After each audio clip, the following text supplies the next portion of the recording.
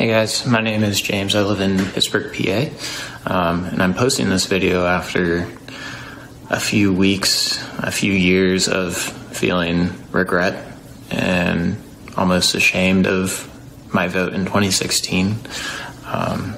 So to give some context, I voted for Trump because I thought he was the lesser of two evils, and I wanted to give someone who wasn't a career politician a chance to, give them a chance to test new things and try new things that historically haven't been done. Unfortunately, my hesitations and my concerns were confirmed over the past 4 years, and especially leading into 2020 and where we are now. It's June 4th today. And it's almost become not political for me. I think it's just one man.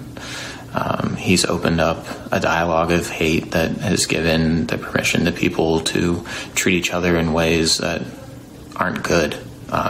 He speaks to reporters awfully. His tweets are racist.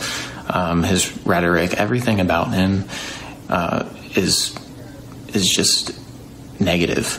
And I think we're seeing all of that come to light, especially after all this self-isolation, social isolation. People were pent up, and the murder of George Floyd was the striking point of it all.